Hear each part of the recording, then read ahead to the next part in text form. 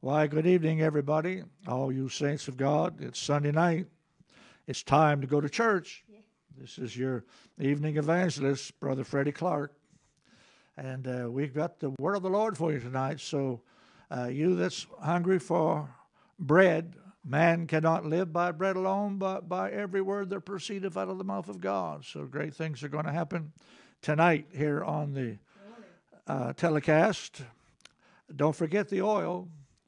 Online, internet, live stream, OIL. The first letter of each word will tell you what is going to be poured out upon you tonight. OIL, oil. Online, internet, live stream. Mom, how you feeling tonight? Wonderful. We got the guitar out. You know, I don't want to say we've been in a rut, but it's been feeling good. Playing this music every time we start the live stream. And I really think there's some people out there likes to hear it. I know they like to hear you sing. They love to hear you too. Fishing for a compliment there. I know I do. Well, then take the microphone and let's do something that will please everybody that's got a praying mama and a praying church. Sounds good to me. We'll be in the key of 4 sharps for all you music students out there. Not long ago I was thinking of home, and I wondered if Mama was there all alone. I thought I'd drop by like I'd done before, but the sound from within made me stop at the door. She was praying, a sound that this world seldom hears. Praying, her words were pleading and clear. The sound of her voice as she spoke my name brought tears to my eyes, my heart filled with shame. Praying, praying for someone like me.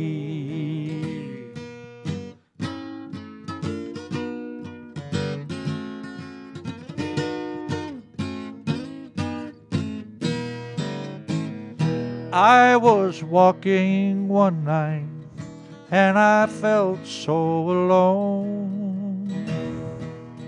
My heart was weary from the troubles I'd known.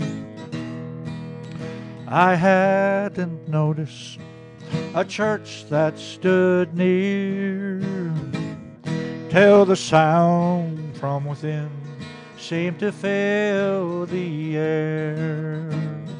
They were praying, a sound that this world seldom hears. Praying, the children that God loves so dear. Outside in the darkness I could not see, but I could picture them down on their knees, praying, praying for someone like me.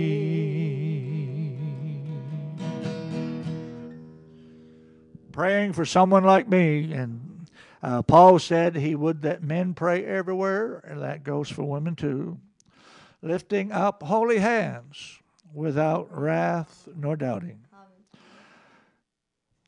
Pray without ceasing. The disciples learned how to cast out devils and heal the sick and raise the dead just by being of Jesus, but they had to be taught something. Bet you can't guess what it was. They came to him and asked him, Lord, teach us to pray. And so men ought always to pray. So keep on praying. Your family is going to be saved, and the circle in heaven is not going to be broken. But while we got the guitar, Mom, you want to try something else? How about you singing one? All right. Would that be good? Let's try it. All right. I have to play the guitar, so you're going to have to hold the mic. You help me sing this song, please. Okay, I tell you what, you sing a verse till I find out what it is. All right. I know it's in D. That would be two sharps for all you music students. Okay. What is it? I walked one day. Oh, yeah. Okay. The name of that song is called Take Up Thy Cross. Okay. That would be a good idea for everybody to do. Thank you, Jesus.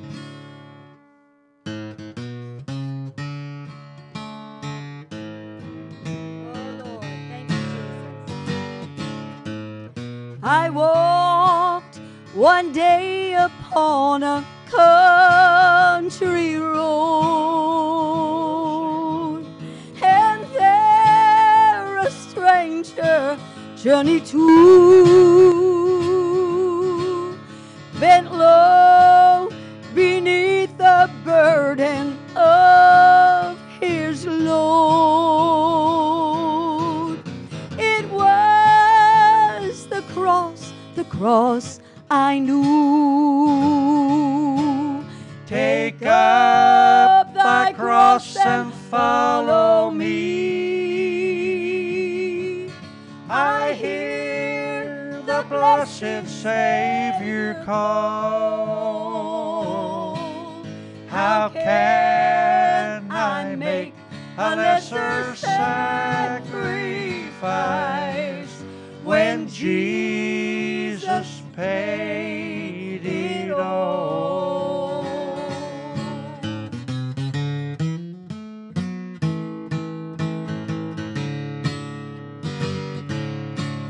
I cried, Lord Jesus, and he spoke my name.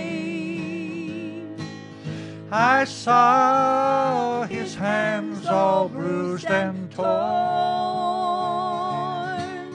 I stooped to kiss away those marks of shame. The shame for me that he had borne.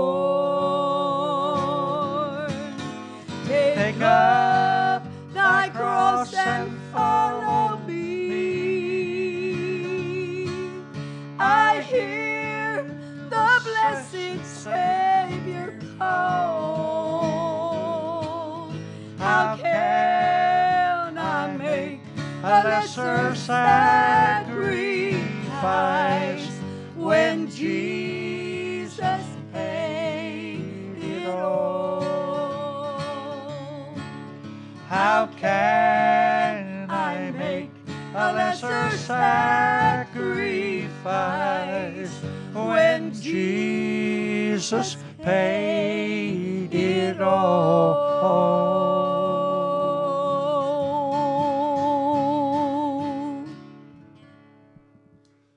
Go ahead, Mama, and talk to us tonight and bless our hearts real good. Thank you, Lord, for such a mighty, mighty Savior. Thank you, Jesus. You know, in Isaiah chapter 53, it says, "Who hath believed our report, and to whom is the arm of the Lord revealed?" I believe God wants to reveal his arm. You say, what is the arm of God? The arm of God is his power gifts, faith, healing, and miracles. And I love the book of Isaiah where it says in Isaiah 51:9, "Awake, awake, put on strength, O arm of God."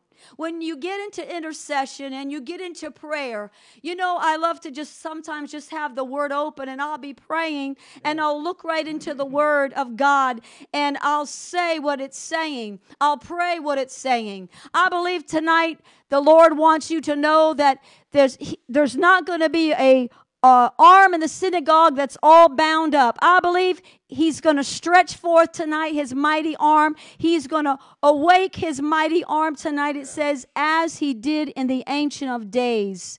as he opened the Red Sea and as he moved across the waters. People, tonight, I believe tonight God wants to touch you. He wants to heal you by outstretching his arm. So have faith tonight and believe him and see God bigger than your problem.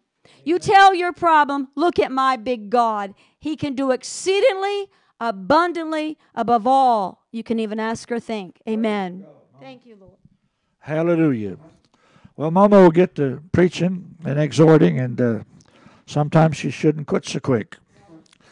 Anyway, we want all you folks out in internet land to go gather the sick up, stretchers and wheelchairs and all manner of afflicted people. Get them around the tube, the TV, the computer, the phone,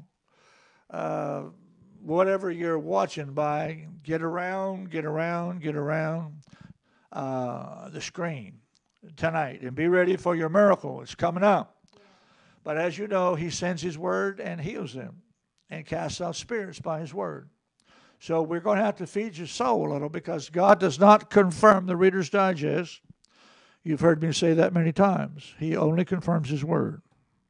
And before I read the text, I would like to remind you of our newsletter that comes out. Abraham? It comes out whenever we can afford to mail it to you. We send it out, and a lot of you get it. Send it a request to our mailing address, which is Freddy Clark, Evangelist Freddy Clark, Post Office Box 625, Rocky Mount, Virginia. Box 625, Rocky Mount, Virginia, 24151. We'll receive your letter, and next time we mail it, you'll get a copy. And when you're mailing your request, you don't forget we're in the tent ministry still, as you can see back here. And most of my life I've been in a tent. I was out of it for a few years, but when COVID struck, I went back into the tent. Well, it's a good thing I did, because a lot of things happened in the church world, and revival was something that the government determined wasn't going to happen. But it's starting to happen again. And until we start the tent, we'll be Sunday nights here at 8 o'clock in front of the tent mural. And you can feel like you're right in the tent meeting while we're preaching the gospel to you tonight. And don't forget our expenses as we go on the road. Only our sponsors send us from city to city. The churches don't do that.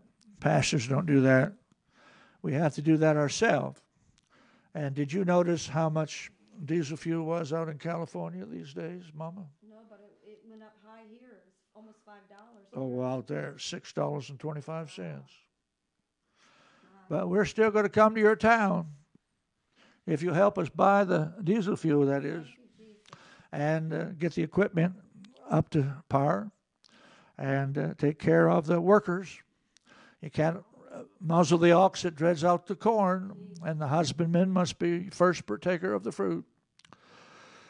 Let there be some meat in the house, and when you bring your offering to the house of God that puts meat there, you go there, eat the meat, throw the bones away.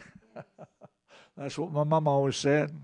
And get your soul fed in the house of God, which is right here tonight online, okay? Amen. Now, I've never been a pastor. I'm an evangelist, and I'm looking out for the congregation that tunes in every week, because I feel responsible for you. All right, let's read it. You notice a strange title for the message tonight, which is entitled, The Black Horse Rides. Spooky, huh? Scary? Strange? Well, we'll clear that up right now. It's found in the book of Revelation, chapter 6, the last book of the Bible, chapter 6, verse 5. Now, in verse 5, we have the opening of the third seal, and the third beast makes a commandment. The third beast stands in front of the open seal and says, "Come and see." So tonight I want you to come and see what God's doing. I want you to come and hear first of all, what God is doing, because you got to hear it before you can see it. Faith comes by hearing, and then faith produces miracles. Now, there are 4 horses in this chapter, and I firmly believe they're all riding. Somebody said, well, they have to ride in sequence. I don't think so. Throughout the last 2,000 years, since John was on the Isle of Patmos, I think they've been riding, to tell you the truth. But for sure, they've been riding since 1900, when the Holy Ghost was first poured out on this Holy Ghost nation of the United States of America. And from here, missionary work went around the world by the power of the Holy Ghost. He gave Noah 120 years to build the ark, and he left it open 7 days after Noah got on the boat. A day is a year with God. On the prophetic calendar, he might be going to give you 7 more years. But since the Holy Ghost was poured out, it's been 120 years to 2020. Time's running out, saints, and you don't realize it, but it is. So let me read it now. And he had opened the 3rd seal, and I heard the 3rd beast say, come and see, and I beheld. Here it comes. And lo, a black horse, and he that sat on him had a pair of balances in his hand. Did you know that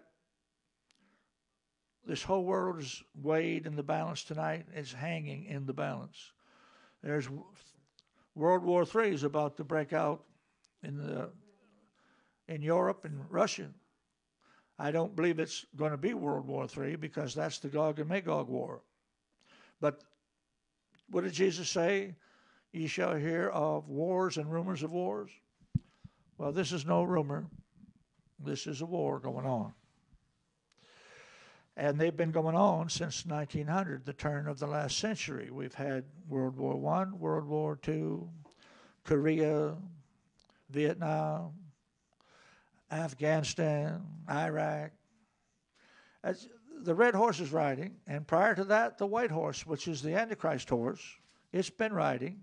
We just don't know who the Antichrist is, but the system has been in place, particularly over the last 120 or 122 years, you see. Well, getting back to the black horse, that's the famine. I would have to tell you what I believe. I believe we're going to have a famine in America this year, this summer, this fall. So you better stock up and prepare, because the grain shortages are bad. And the oil is being cut off from Russia, and Biden will not open up the pipeline in the United States. So I can't see the prices going any lower. The fuel prices are just going to keep going higher. There's going to be a shortage on everything, although we have the supply chain shortage, and there's shortages everywhere. And I don't want anybody caught without food. And if Jesus has to, he still knows how to multiply the loaves and the fishes. He did it for 5,000 men, not counting the women and the kids. He did it twice. The next time for 4,000 men, not counting women and children. So your God shall supply all your needs according to his riches and glory. He's able to speak anything into existence. Now, see what the black horse is saying. The balances are in the hand of the rider. Do you remember when Darius the Mede dammed up the Euphrates River and crawled in under the walls of Babylon? The very night that the hand appeared on the wall and wrote the words, Mene, Mene, Tekel, Upharsin. And Daniel came in and interpreted the tongue, the other tongue. I have numbered your kingdom and finished it. Thou art weighed in the balances, and you're found wanting. So there's balances in the hand of the black horse of famine. And I trust that you come up on the right side of the balance. I heard a voice in the midst of the four beasts say, a measure of wheat for a penny, 3 measures of barley for a penny. And see thou hurt not the oil and the wine. From there we go to the 4th seal, which is the pale horse of disease and viruses and plagues and man-made concoctions in foreign countries and sent into this country and around the world to kill people and depopulate the planet. So there's no way to escape, according to the Bible, the 4 horsemen of the apocalypse. The white horse, Antichrist; the red horse, warfare, the war; black horse, famine; and the pale horse, disease and pestilence. But I'm only going to deal with the black horse tonight. And there's 4 things that the black horse dealt with in his balance. I will repeat them with you. They are commodities. They are food products.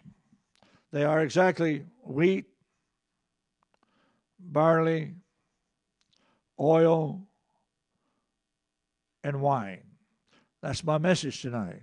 Those 4 commodities, which is a good thing to be in commodities. That way you won't be caught with worthless paper in your hands when they change the currency to blockchain, digital cryptocurrency from the banks and the large corporations, where they can control everything you buy and sell. And with the new digital ID, it can cut it off at any time and make you a non-person so that you cannot buy and sell. I'm telling you to pay attention tonight. There's a black horse riding. Famines in the world. 10% of the world is starving right now. And just because you live in America and you aren't hungry yet doesn't mean it's not going to happen.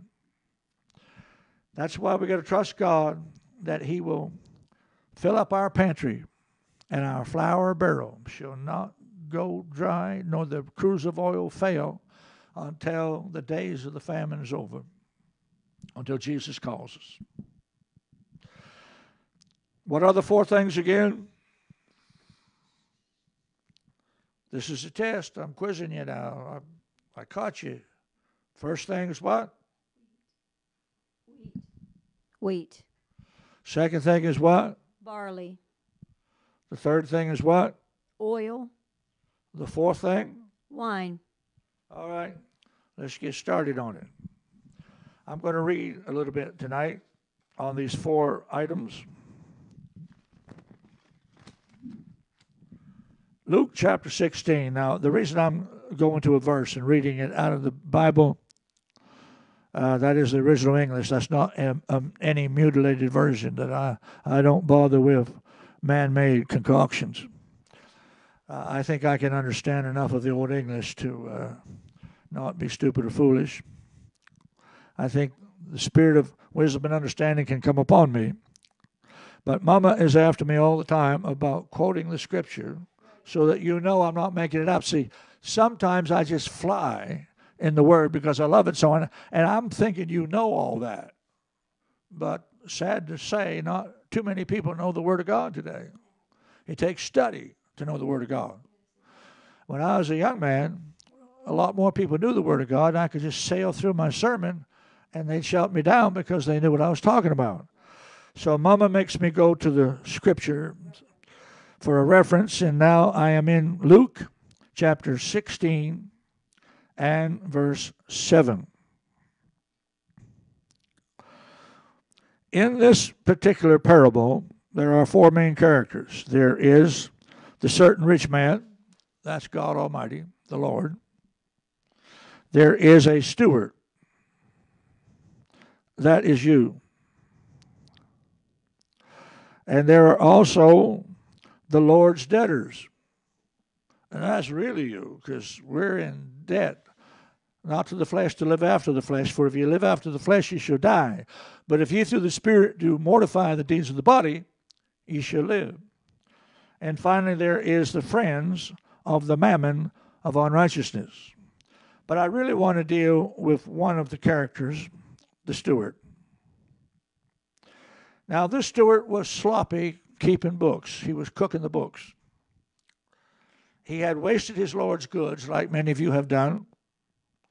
A lot of wasted time, a lot of wasted opportunities.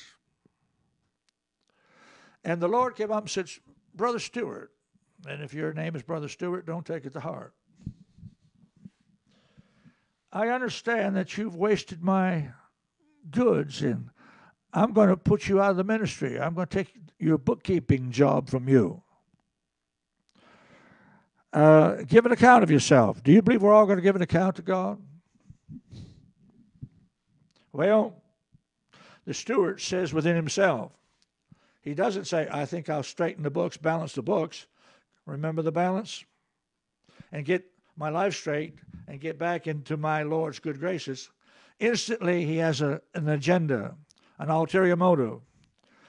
He is thinking after the flesh, the carnal mind, God's greatest enemy. And so what am I going to do? I can't dig. I don't know how to work. I've been living off the government. I can't beg. I can't be a street person. I'm ashamed of not having a job. I know what I'm going to do. I'm resolved what to do. So that when he puts me out of the ministry or out of the stewardship, I'll be able to be taken into everybody's house and everybody will love me and put their arm around me and pay my bills for me and my wages and take care of me because I'm going to give them a hot deal. I'm going to give them a discount.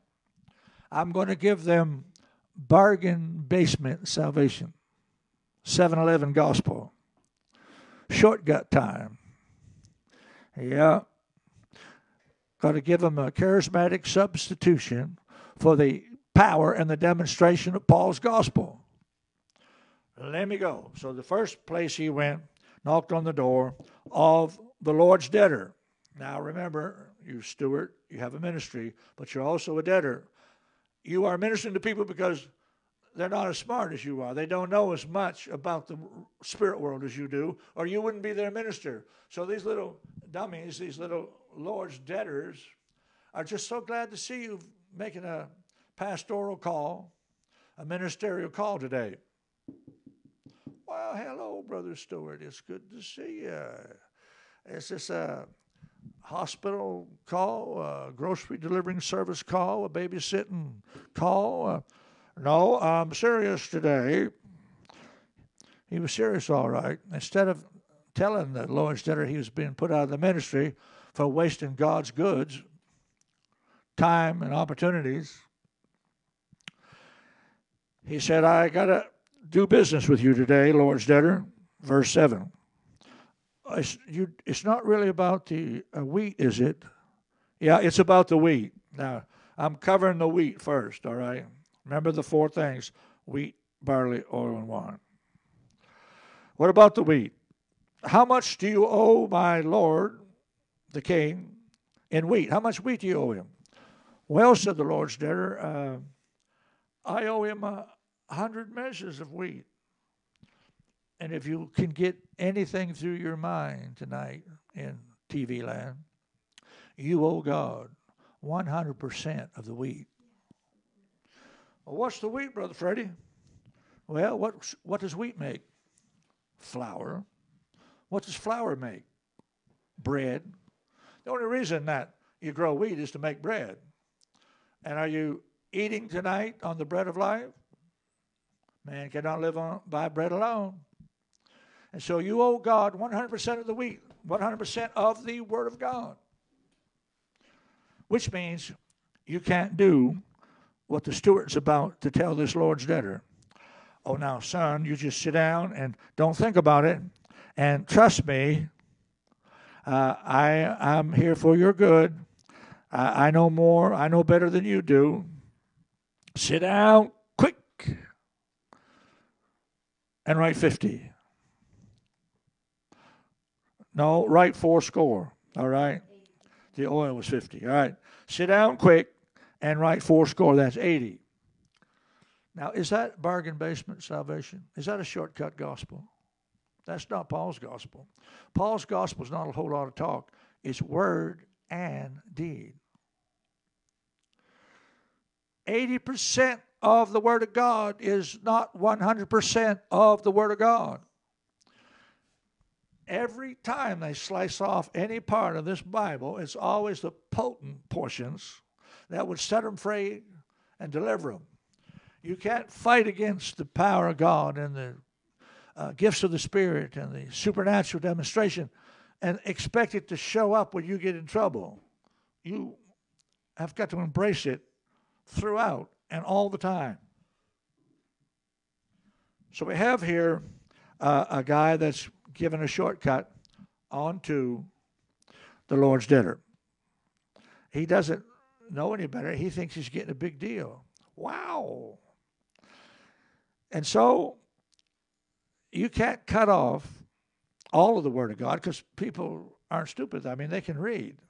And if you cut it in half like the steward cut the oil in half, everybody's going to smell a rat. They're going to know that you've dropped something out of the gospel and out of the Bible. And so 80% is not the answer. While I'm here, I want to tell you about verse 6. The oil was the same way. He went to the next Lord's debtor and said, "Now, what do you owe my Lord the king?" "I owe him 100% of the oil." Do you believe that you owe God 100% of the oil of gladness, of the oil of the anointing, of the oil of the Holy Ghost, which is the oil? Do you believe you owe God 100% oil? Or are you going to let somebody come along and tell you, "Now, Lord's debtor, you don't know too much, and I know better than you do, so I'm going to cut the oil right in half, and you'll never know the difference"? And that's true. Most people never do know the difference when the anointing is cut off at the pulpit or in the operation of the Spirit. If somebody don't know what they're doing, if somebody does know what's going to happen or what they're doing, and they cut it off, you would never know the difference.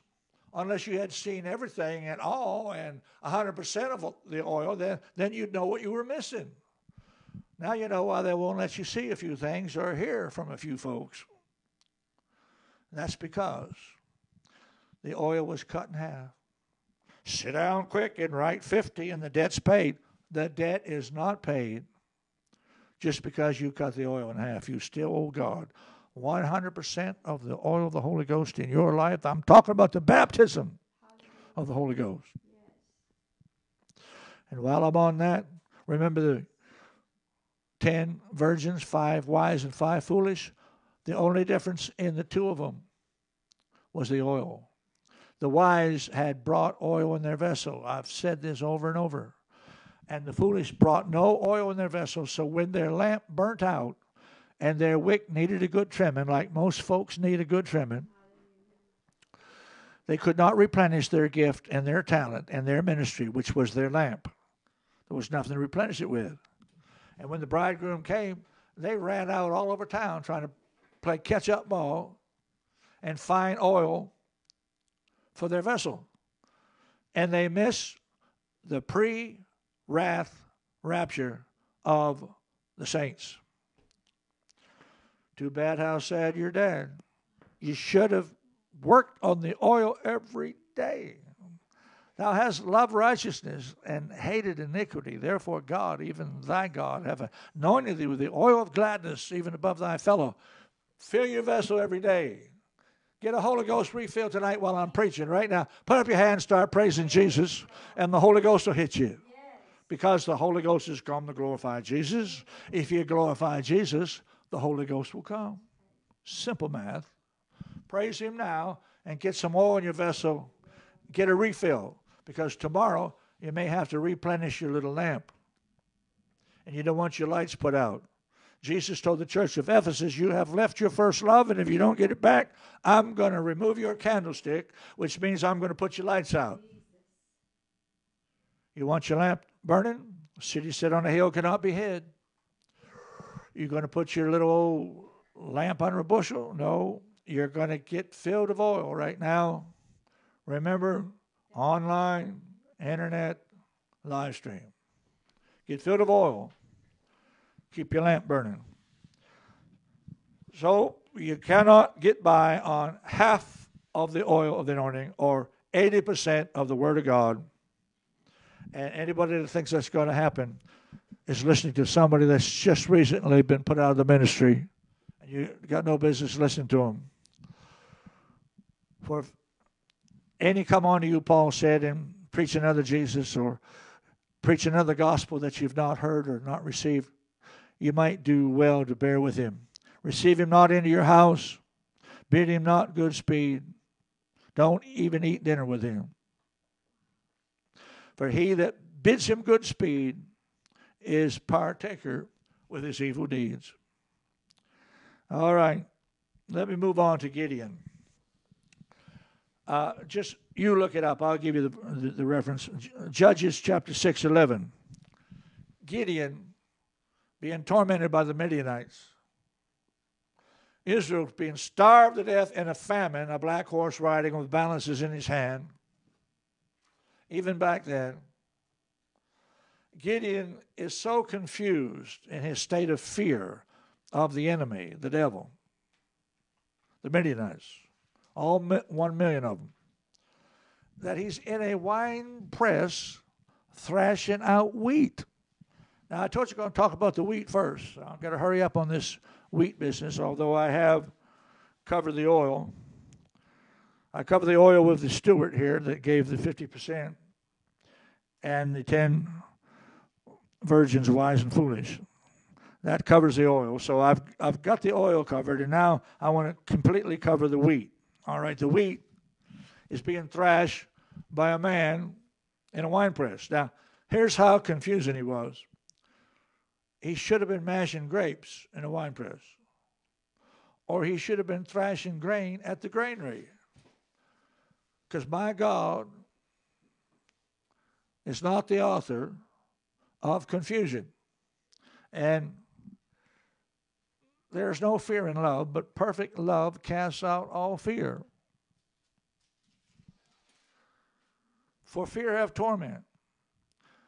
He that feareth is not made perfect in love. Let the love of God be shed abroad in your heart tonight by the Holy Ghost. In the midst of his chaos, a voice came from heaven and said, Gideon, thou mighty man of valor. So God has mercy. No matter how off the track you've been, God still, as long as there's life, there's hope, and there's breath in your body, and you still got a spark, we can work with you. If you're reprobate and turned over, conscience is seared, we don't have any time to waste time. But if there's hope for you, there is if you're watching tonight, or you wouldn't be concerned enough to watch. You're going to start coming out of your confusion and start thrashing out wheat. And God's going to call your name and use you for great victory. Hallelujah. For the wheat. Did you know that except a corn of wheat fall into the ground and die, it abides alone? But if it dies, it brings forth much fruit. Think of it. You lonely, depressed people listening to me tonight. Think of it. If you could just drop dead, and I mean to the flesh and to the old Adamic nature and to the natural man, if you could die, fall to the ground before God and just die, you would bring forth much fruit, just like a corn of wheat. And if you died and brought forth much fruit, you would never be lonely again, because you've got so much fruit surrounding you that you're going to run for your life just to get peace of mind and get an hour's rest. Except a corn of wheat fall into the ground and die, it abides alone. Lonely Hearts Club. But if it dies, it brings forth much fruit and will never be lonely again. You got that? Hallelujah, hallelujah. Thank God. All right. Simon, Simon, Satan hath desired to have you, that he may sift you as wheat. There's a lot of you people being sifted right now, economically, psychologically, politically, financially. in many ways. You're being sifted. And the old devil is sifting you. But Jesus said he prayed for you in the garden. John 17, what an intercessory prayer that was. And he's still interceding in heaven for you now. We come through the veil, which is to say his flesh, to get to the Spirit, which is the invisible God, through his Father, who's omnipresent, omniscient, and omnipotent. You never see him except in the face of Jesus Christ, who is the fullness of the Godhead bodily, the image of the invisible God, who dwelleth in a light which no man can approach, whom no man hath seen nor can see. No man have seen God at any time. The only begotten Son, who is in the bosom of the Father, he hath declared him to be in existence. Yep. If you've seen me, Philip, you've seen the Father. So thank God, the invisible, mighty God that fills all in all has got a body, and his name is Jesus Christ. And he's got a name, and his name is Jesus Christ. And everything that you do in word or deed, see to it that you do it all in the name of Jesus Christ. That way it'll have an official seal and stamp of authority and reality upon it. All right, Simon, Simon, Satan hath desired to have you that he might sift you as wheat, but I prayed for you, Jesus said. I have prayed for you that your faith fail not. And when thou art converted, that blows my mind.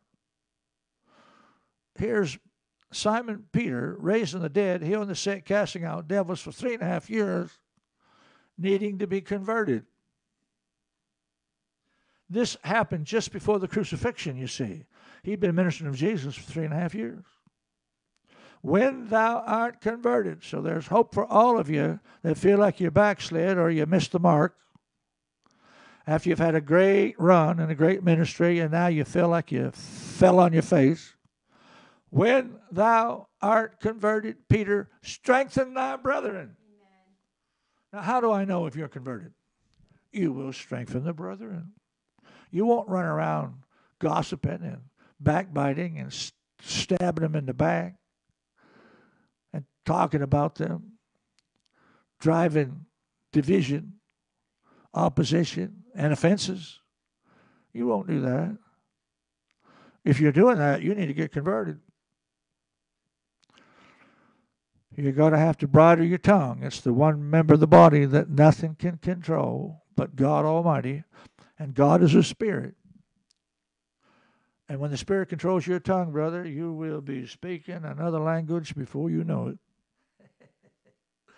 Oh, yes. Come on, shout a little bit. I'm going to stop and let you shout. I've given you so much word, you're about to choke. All right. Burp. Gulp. Choke it down. Sweet in your mouth, is it? But bitter in your belly? I suppose it will be tomorrow when you try to live it. It'll be bitter in your belly. Oh, but Mama, it's sweet tonight. Yes, sweet in the mouth. Okay. Recess is over. Back to work. Wave your hand in victory. Say, thank you, Jesus, for saving my soul. Thank you, Jesus. Thank you, Jesus, for about to be healing my body. Thank you for filling me with the oil so that I won't have to face the Antichrist as the foolish remnant that for the most part will be beheaded, called the tribulation saints. Remember the two churches, the translated church and the persecuted church, during the 3.5 years of 42 months. Okay. When you're converted, you'll strengthen the brethren. All right, I think I've covered the wheat and the oil. How about the barley? All right, let's get to barley. I refer you to the book of Ruth, chapter 1 and verse 22.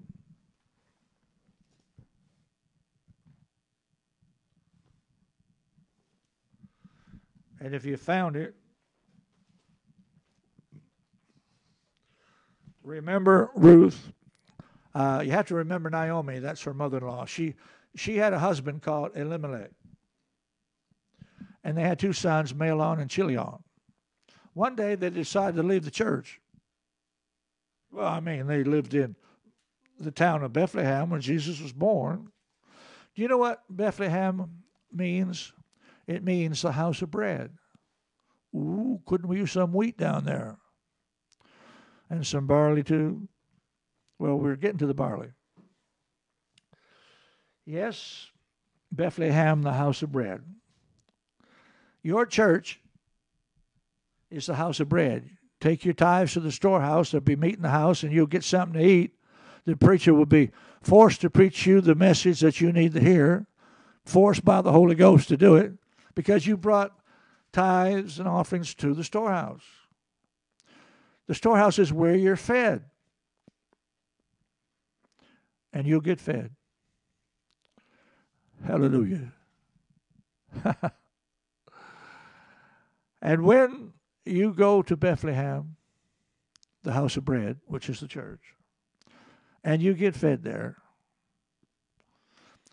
as long as you stay there, you'll be in good shape. I get a lot of people in my tent that I have to pray for. Every time I go to town, I have to pray for the same people because they won't go to church.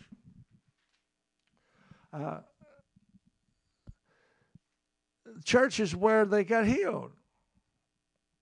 And just as soon as they get sick again, you know what they do? They'll go back to church. Now you know why they get sick again. God allows it to keep them in church. Now, that being said, if you just stay in church in the first place, you might not even get sick. Think about it.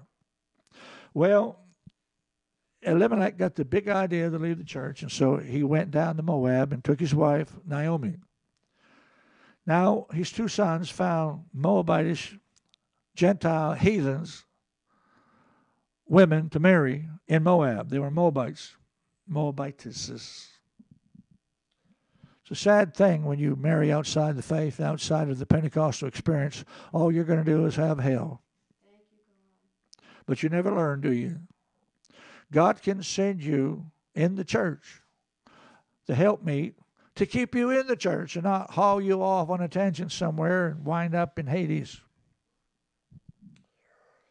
Okay. Now, of course, Elimelech died. She lost her husband. Because she was out of church and down at Moab, she lost her two sons. They both died too, Mahlon and Chilion. And now all she had left was two heathen daughters-in-law. And she said, I've had it, man. I'm going back to church. Or that is, I'm going back to Bethlehem, the house of bread, the church. She arose of her daughters-in-law to return because she had heard how the Lord had visited his people in giving them bread. Now, you don't have to wait till God sends a revival to your church. Get to church in the first place and you might bring the revival or start it. Don't wait for the revival to come. Hey, God's moving down at my church. I better get back to church. She heard how that in Bethlehem God had visited his people and given them bread again. And the famine is over. The famine is why they left, you see. When your church gets in a famine, just stick it out. It'll soon be over with. Elijah was a man of like passions like as we are, and he prayed earnestly, and it did not rain for 3.5 years. He prayed again, and the heaven gave rain, and the earth brought forth her fruit. So if you get to praying, you get the famine over with before you know it. Now I want to show you the verse I had you look up, Ruth 1:22. So Naomi returned, and Ruth the Moabitess, her daughter-in-law, with her, which returned out of the country of Moab, and they came to Bethlehem in the beginning of barley harvest. Now we're going to deal with the barley. Now the barley is worth 1/3 of what the wheat's worth. Remember the black horse? A measure of wheat for a penny, and 3 measures of barley for a penny. So the barley is pretty cheap. But no matter how cheap it seems, get to church, get to the house of God, get to the Sunday night online internet live stream, let the congregation that tunes in every week get to work in the vineyard, the field, and start gleaning barley. After she started gleaning barley, Boaz, the guy that she was going to marry, who was a brother to Elimelech, by the way, who had enough sense to stay in Bethlehem and not go to Moab, when Boaz saw how good she did, he left her handfuls on purpose. And that's what I'm doing for you tonight. I'm just dumping sheaves and handfuls on top of your head on purpose so you can get oil, wheat, and barley right here in the live stream. Are you getting the message now? Hallelujah. Now, as far as barley is concerned, there's another reference I want you to look up. And I want you to look up 2 Samuel 14:30. 2 Samuel 14:30. You won't believe this one. Well, you have to. It's in the Word. This is Absalom. You have to get a background story here. Absalom just killed his brother for forcing his sister. And he's been on the lam for several years. And David's heart is crying for Absalom because he loves him. And Joab gets an old woman to talk King David into calling his son back. David goes along with the old woman of Tekoa and sends Joab to get Absalom in the town that he was in.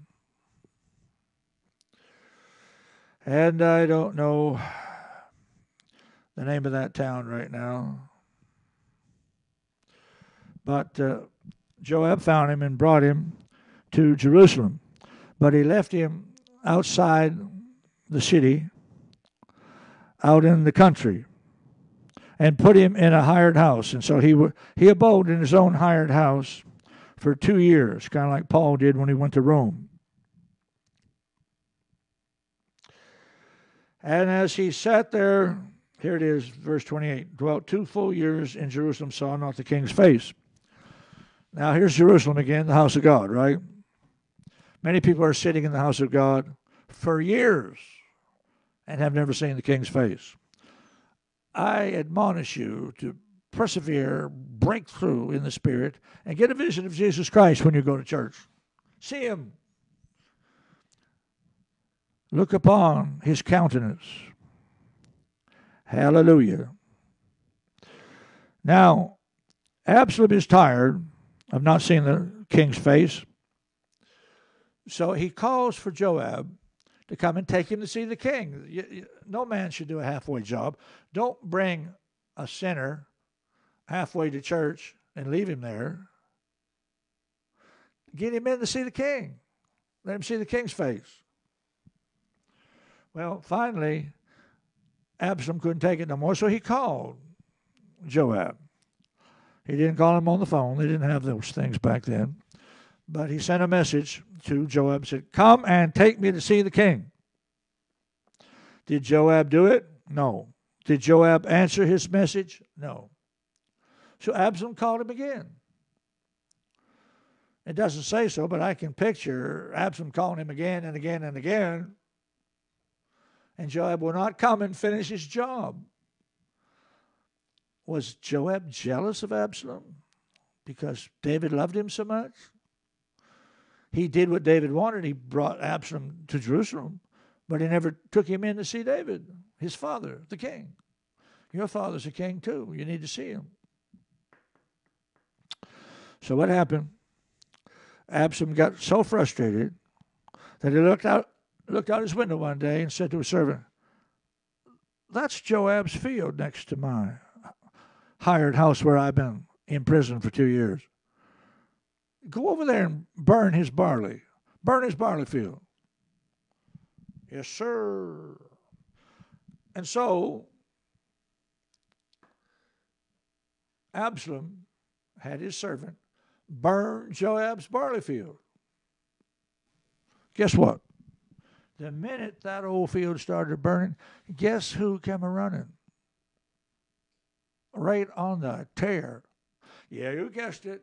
The guy that wouldn't come no matter how many times God called him. He wouldn't come. But, brother, you will come to God just as soon as God burns your barley field.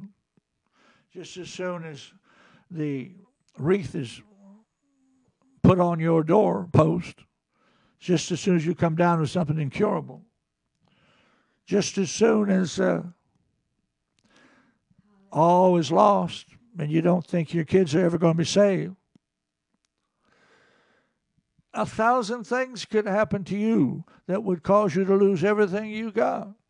That's your barley field. It's being burned. So what's the message here in the barley? Answer the call that God's put on your life.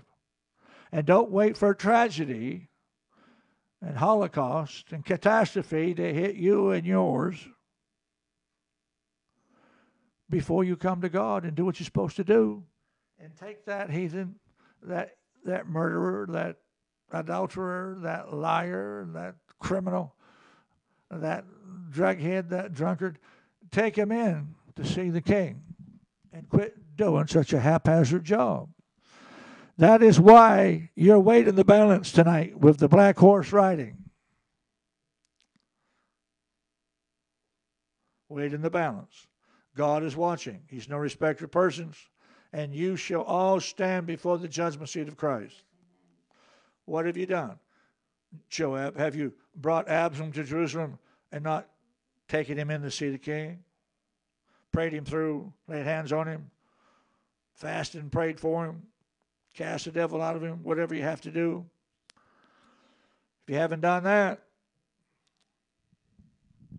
your barley is going up in smoke. And Ruth gleaned barley until she received big bundles of barley. So there's nothing like starting from the bottom and climbing the ladder. All right. I got one more thing I got to tell you about, and that is the wine. I've covered the wheat and the barley and the oil, right? Yes.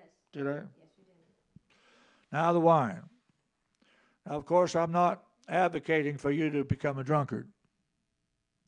I'm not telling you to look upon the wine while it is red, while it moveth in the cup, because it biteth like an adder and stingeth like a serpent. Be not drunk on wine wherein there is excess, but be filled with the Spirit. The Spirit's the new wine. Peter said so on the day of Pentecost. These are not drunk, as you suppose. The bars are not open at the third hour of the day. This is that which was spoken of by the prophet Joel. In the last days I'll pour out my Spirit on all flesh. Sons and daughters shall prophesy. Young men have visions, old men have dreams. On my servants and handmaidens will I pour out my Spirit. Yep. So there's an outpouring here of the wine. Now, as far as the wine, I know that Paul told Timothy to take a little wine for his stomach's sake because he had an affliction in his stomach and he had to do something for it. It was medicine. Someone said, well, I'm a social drinker. I don't drink too much. I just drink a little bit. Okay, let me tell you about the little bit of drink that you do. You social drinker, you. You are drunk if you're 1% drunk, 10% drunk, 50% drunk, 80% drunk, 100% drunk. Drunk, my friend, is drunk. And your body is the temple of the Holy Ghost. If any man defile the temple, him shall God destroy. Hello? Amen. So I'm not telling you to grow wine in order to get drunk. But I'm speaking about wine spiritually here. And even naturally, there's nothing wrong with having a vineyard because you're going to sell what you grow. I mean, people eat grapes too, and they drink grape juice. You don't have to wait till it ferments and turns alcoholic to drink it. The Bible tells us that no drunkard is ever going to enter into the kingdom of heaven. along with another long list of things. But getting back, I want to give you the reference now. Matthew 20, verse 2. Look it up. Matthew 20, verse 2. I'll soon be done. I'm telling you, every night I start these sessions, I say, I'm only going to be 15 minutes tonight. But I get into this Word of God, and I can't quit. I can't stop. There's no time in the spirit world. I've been in meetings that went for, the preacher preached for 10 minutes, and I thought eternity had set in. And I've been in meetings that went for 10 hours, and I thought it was 10 minutes, because everybody was in the Spirit, where there's no time or distance or gravity. Let's read it. There is a man here who's a householder, just like the one there in back in Luke. The householder was the good man was the Lord. And in this case, the householder is, again, the Lord Jesus Christ, who went out early in the morning to hire laborers into his vineyard. Now, verse 2. And when he, the Lord, had agreed with the laborers, say laborers. You are laborers. We are laborers together with Christ. God is not unrighteous to forget your labor of love, which ye have showed toward his name, in that ye have ministered to the saints and do minister. So you're a laborer. Now, the laborers agreed with the Lord for a penny a day. Now, a penny a day don't sound like much, but in the old Bible, in the old days, a penny was a day's wage. You worked all day for a penny. But that penny would be worth today $100 or $200. That's how bad the central banks and the Federal Reserve has stolen and robbed your wealth. Where do you think all these skyscrapers come from in all these cities? They stole your substance and wealth, and they built them. Something had to pay for it, and it was you. All right, this is truth time. He had agreed with the laborers for a penny a day, a day's wage, a penny. Imagine how inflation has took off since then. He sent them into his vineyard. All right, say it with me. Vineyard. Vineyard. What do you grow in a vineyard? Gideon forgot what it was. He was in a wine press threshing out grain. In a vineyard, you grow grapes, okay? Grapes make grapes, grape juice, and wine, and various levels of intoxication. All right, the laborers are in the vineyard. Now, spiritually speaking, the field is the world. The vineyard is every nation where you should be doing something. And if you won't go do something for God, send somebody in your place by proxy who will go and do something, and see to it that you finance them good enough to take your place so that you won't be left holding the bag when you stand before the judgment seat. Another pep talk. All right. So he goes out in the third hour and does the same thing. He goes out at the 9th hour and hires them, and every one of them agrees for a penny. He goes out at the 11th hour and says, why are you standing around here in the marketplace shopping at Kroger's and Walmart and Lowe's and not doing anything for God? Why you got to go to Goodwill every time you run past a Goodwill store? Yep, standing idle in the marketplace. Get to work.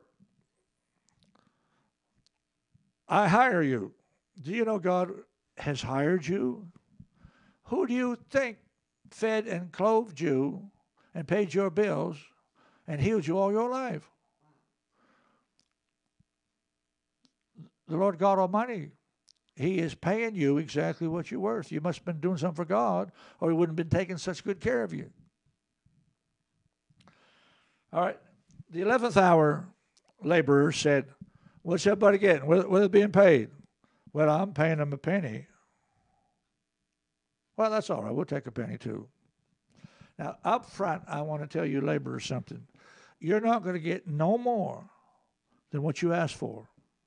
If you don't decree a thing, God's not going to bring it to pass. Ye have not because ye ask not. Now, sometimes ye don't receive because you ask amiss to consume it upon your own lusts. But if ye abide in me, and my word abides in you, you can ask what you will, and it shall be done. Because we keep his commandments and do those things which are pleasing in his sight, we know that he will give us anything we ask for. Unless he's a liar, and he's not. He said he would, and he will. So obey his commandments and do those things which are well pleasing in his sight. That's the epistle of John, 1 John. All right. Now, everybody has agreed to a penny. You tonight at the telecast are not going to get no more or less than what you agree to. You want a penny?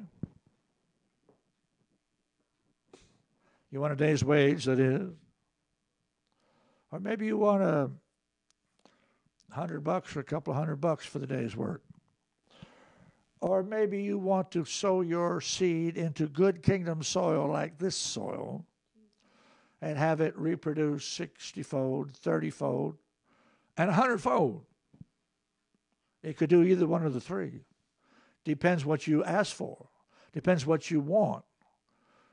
What you will agree to. You can agree not to be healed tonight, and you won't be. You can agree to be healed, and you will be when we pray in a few minutes here, a couple minutes. Because we're all in agreement. Where two agree, it shall be done. Where two or three are gathered in his name, he's there. In the voice of 2 and 3 witnesses, every word's established. So there's power in the 2s and 3s. Now, I know there's only 2 or 3 people watching tonight. It would still work. I believe there's 2,000 or 3,000 that watches, but that doesn't mean anything. It is you that counts. And you are going to get what you agree to. And do not, my friend, become a penny pincher tonight. Ask for what you need. And ask largely that your joy might be filled. And when you give an offering for this ministry, don't be a penny pincher either. Don't let Brother Freddy think that, hey, all I made today was a penny. Relatively speaking, everything, is in proportion. Anyhow, that's what keeps us on the air and keeps us in the tent, keeps the equipment going down the road. If you don't help me, I'm going to do it anyhow by faith. Somebody else will do it, and they'll get you a blessing. That's all I can tell you. All right. Matthew 20, verse 2. You will get what you ask for. You will get what you agree to. Now, at the end of the day, he lined them all up and paid them. And he paid the 11th hour people first. Now, why did he do that? To teach you that the first shall be last and the last shall be first. Okay? Everything's opposite to carnal reasoning when it comes to the spirit world. If you want to go up, you got to come down. If you want to live, you got to die. If you want to receive, you have to give. If you want to find, you have to lose. If you want to be worthy, you must confess you're not worthy. It's like Naaman, go jump in the mud and come out clean of your leprosy. So, the 11th hour laborers got a penny. Then he paid the 9th hour. A penny? Why, those guys only work for an hour, and you give me a penny? Then he paid the 3rd hour laborers. A penny? Why, I need more than a penny. I've been working most of the day. Look at these guys. They just showed up and they got a penny too. Then he paid the 6 o'clock in the morning folks, the early birds, the first ones into the vineyard. A penny, And they all started murmuring and complaining. You know what Jesus said? I own these pennies, and I'll give them to who I want to. Are you evil because I'm good? It's not your penny to give people. If I want to give somebody an offering, I'm going to give them an offering. I'll pay them what I feel like they're worth. Besides, what did you agree to this morning? Uh-oh. Big mistake. I agreed to a penny. Well, then you got just what you bargained for, and you got just what you asked for. Enjoy your penny. Now, you can enjoy your headaches and toe aches being healed tonight. Or you can enjoy the COVID being cast out of you and the demon of cancer cast out of you. And you can have health, strength, and longevity and not have to die and give up the ghost prematurely. It's up to you. But whatever you ask for is what you're going to get. And if you don't get everything that somebody else got that don't look like they was worthy to get it, too bad. God's going to do what he will. I'll have mercy upon whom I'll have mercy. I'll have long suffering upon whom I'll have long suffering. I got one more, then I'll be done. This one's the dresser. Say it with me, the dresser. I'm still talking about the wine here, which comes from grapes, which comes from a vineyard. Okay? This reference is Luke 13 and 6. Turn to it. Luke 13 and 6.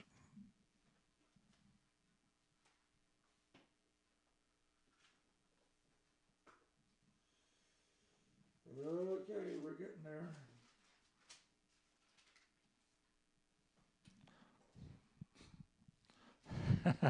Here we go again. There's another God involved. He spake also this parable a certain man. Now, in this parable of Luke 13:6, the certain man, of course, is God. He's the husbandman. He's the keeper of the vineyard. He's the owner of all things. He is the good man of the house, all right? He spake this parable. A certain man had a fig tree, say fig tree, planted in his what? His what? His vineyard.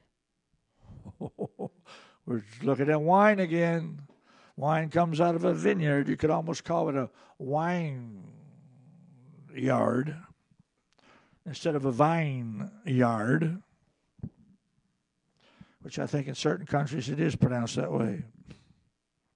Anyway, a fig tree planted in his vineyard, and the certain man, the Lord himself, came and sought fruit on the fig tree, and he found none. Now get a picture. Here's a vineyard. You know what a vineyard looks like? It's just rows and rows of vines. There's no trees in it. It's all vines. No trees, all vines. Got it? But in this particular vineyard of the Lord Jesus Christ, there was a tree. It was a fig tree, which is a fruit-bearing tree, not a liquid juice-bearing vine, a fruit-bearing tree. Are you catching on yet? It's you. You're the fig tree in the vineyard of this world. Everything is the same, status quo everywhere. If you've seen one, you've seen them all. Everywhere you look, it's all the same. McDonald's in every country and city of the world.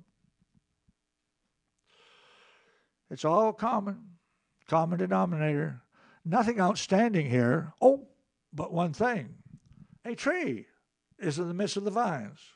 The tree towering high over the vines. That would be you. Are you bearing any fruit? Because the Lord is inspecting your limbs tonight, dear saint of God. And if there's no fruit, here's the verdict, here's the judgment. He said to the dresser, remember I told you you're a dresser? Just like in the other, you was a laborer. a steward, 5 wise or 5 foolish virgins, an Absalom or a Joab or a Ruth or a Peter or a Gideon. These are Bible characters. My. Seeing, therefore, that we are compassed about with such a great cloud of witnesses, let us lay aside every weight and the sin that doth so easily beset us, and let us run with patience the race that is set before us, looking unto Jesus, the author and the finisher of our faith. I've covered a great cloud of witnesses here tonight, and now I'm talking to the dresser. I'm not telling you to dress up, to beat the band, and show off your good clothes. I'm saying take care of your life. Jesus is the tree. His Father is the husbandman, and you're the branches. It's the branches that bears fruit, and if there's no fruit on the branch because the branch is dead, it's going to be cut off and cast into the fire. I hope that's not where you're headed. These 3 years I come seeking fruit on this fig tree and find none. Cut it down. Why cumbereth it the ground? Brother Dresser? Yes, Lord. I've been here for 3 years and that thing hasn't produced one thing.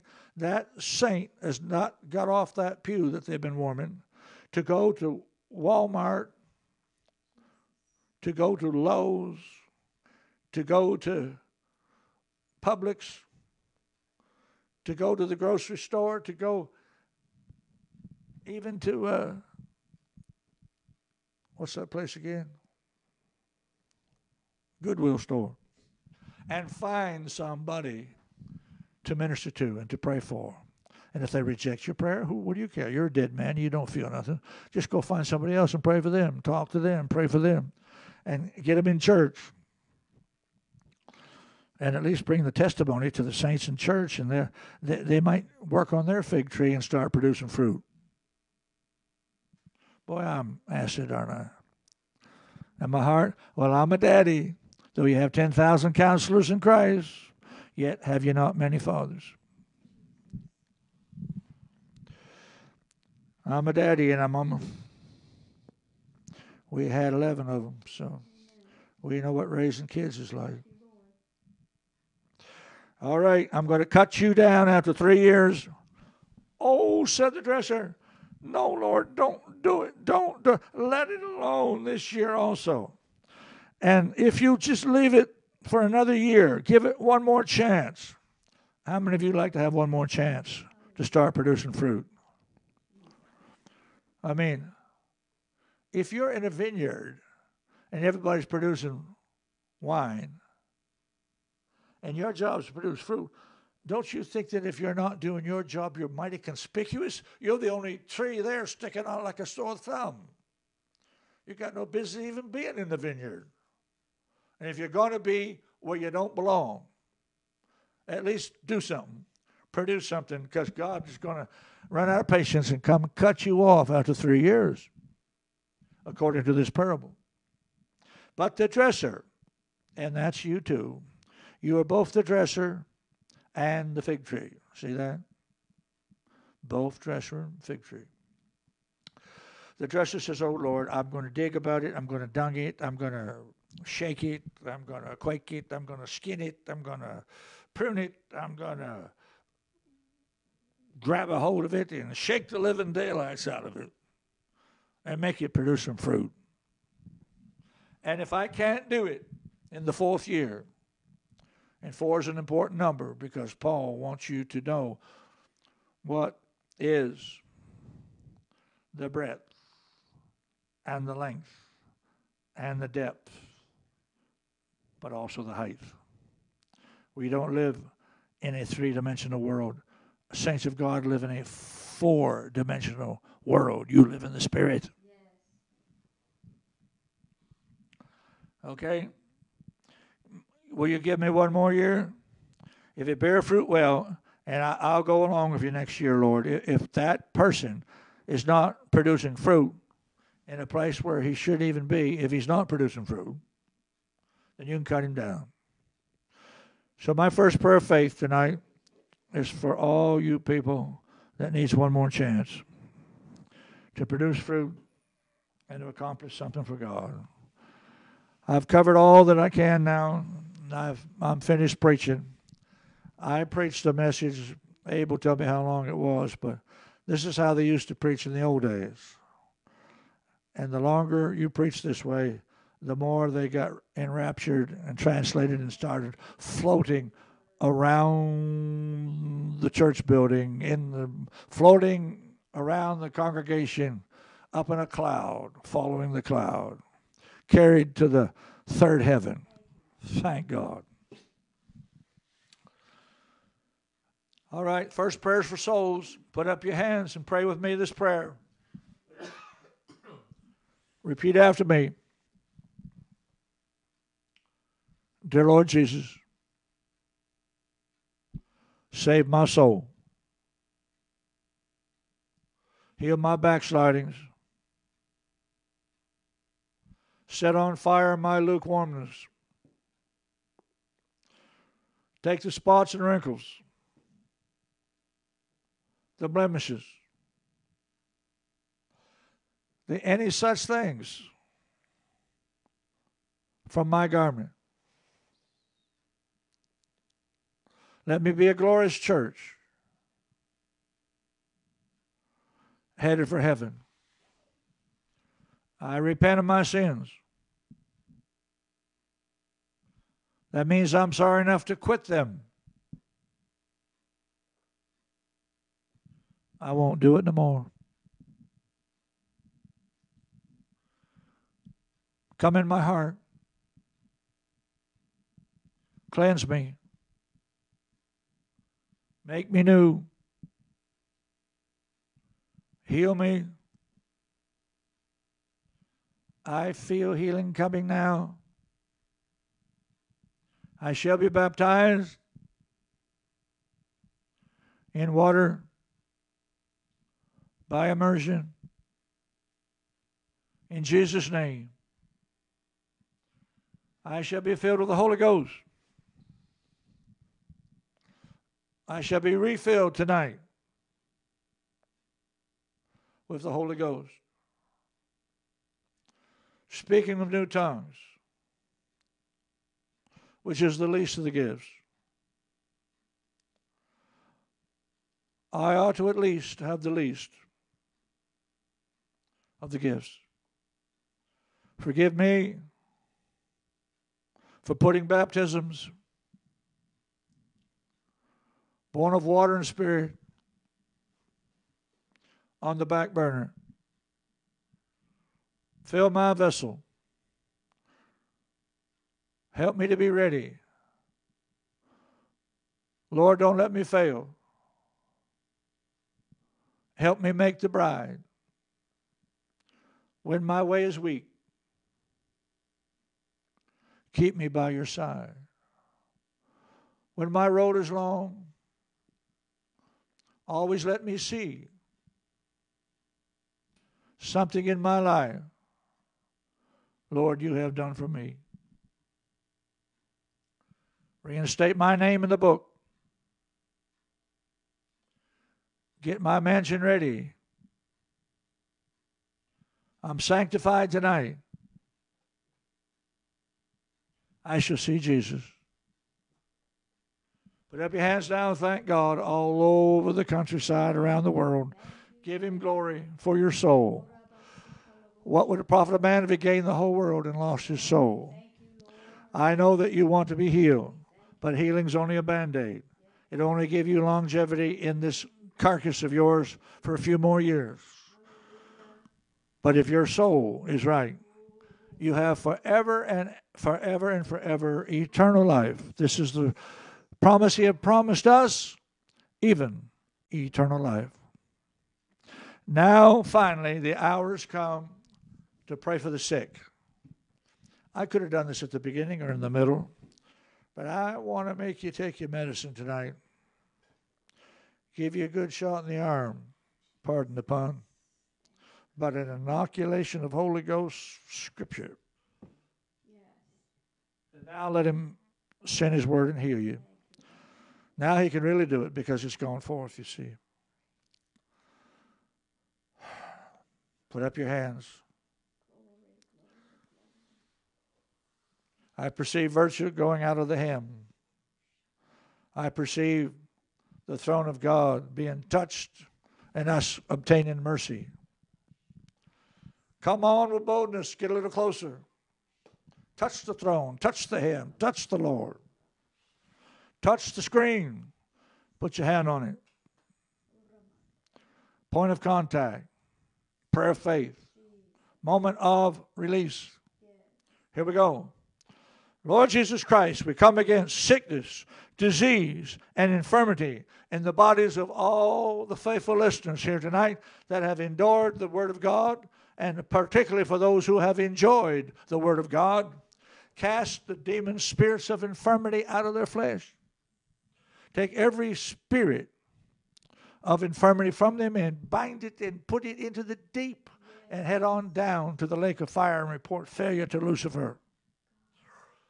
Now heal their natural body from the physical world too, because there's only two worlds, natural, spiritual.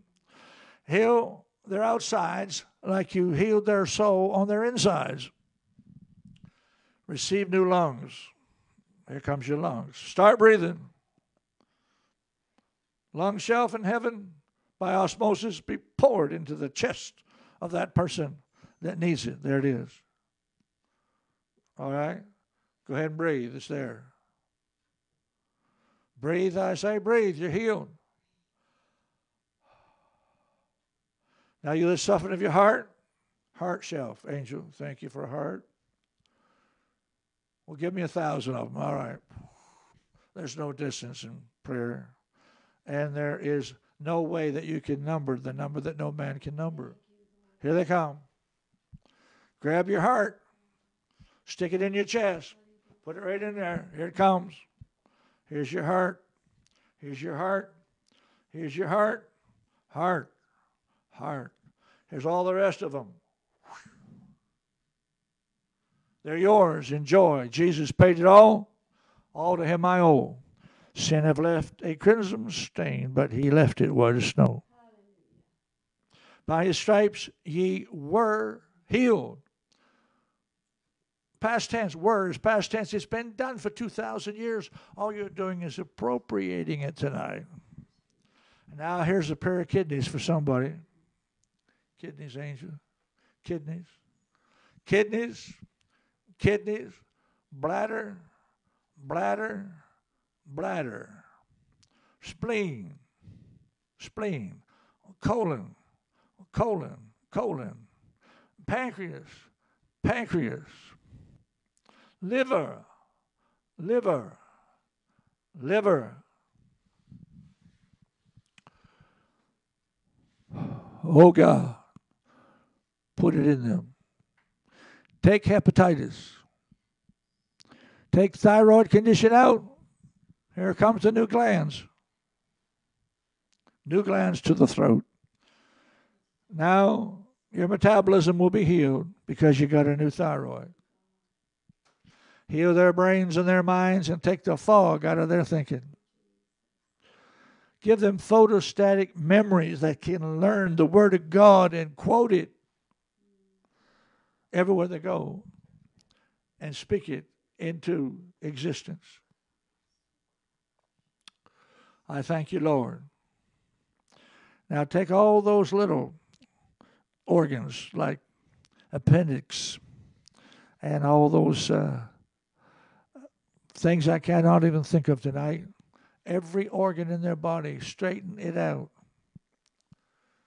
Hallelujah. Heal their toes, heal their fingers, their ankle bones and wrists, their elbows and shoulder blades, and give them all brand new necks. I pray a mass miracle prayer for spines, backs. Even now, straighten out. In Jesus' name, let every back be healed. In the mighty name of Jesus. Glory be to God. Thank God. Heal them. Free them. Arm of the Lord be revealed unto them. Blessed be God. Thank God. All right. Finally, COVID. COVID come out of them. Let every ounce of flu, any kind of flu whatsoever, come out of them. Raise them up. Let them not die the death just because they're trying to depopulate the earth with jabs. We don't want any new side effects coming from something that is only designed to control us and not actually to heal us, because even those that have COVID shots still get COVID. So Lord, deliver us from it, and don't let another plague like that come nigh our dwelling, as the Bible said in Psalm 91. No matter where it's manufactured and sent from, may it not come upon us until we leave this world. For the wrath of God falleth upon the children of disobedience, and we're not appointed unto wrath, but appointed unto salvation.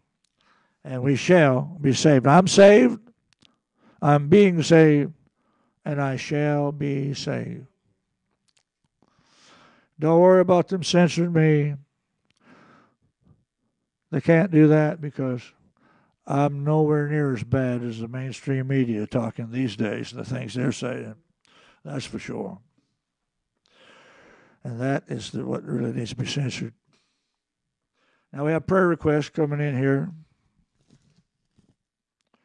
Send them in. Text them. Send them on the live stream. Write them in a letter. Any way, shape, or form that you can get your prayer requests to us. Seems like we pray all day long. You see my voice sounds a little bit hoarse. That's because I'm praying on the phone all day. Someone asked me one time, do you ever pray, Brother Freddy? Lord help us. I don't think I do anything about it. Anyway, send in your prayer request to whatever shows on the screen, right? Our address is Freddy Clark, Post Office Box 625, Rocky Mount, Virginia. And don't forget, PayPal is spelled PAY-PAL.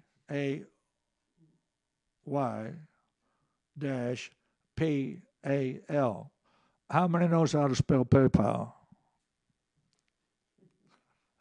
A word to the wise is unnecessary. All right, we also have Square, and what's that other thing? Venmo. We got a few ways to receive an offering from you, so don't forget us. We're getting ready to hit the trail, the Sawdust Trail. The big old tent's going up again, 3rd year in a row since we've been back in the tent ministry. Send your prayer requests. You're healed tonight. The Word of God healed some of you while it's being preached, because advanced Christians can sit in their seat listening to the Word of God and be healed while they're listening to it. For He sent His Word and healed them. Is that it?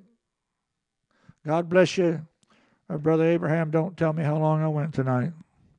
But the good old saints, they're going to stick with me and watch this and receive from it.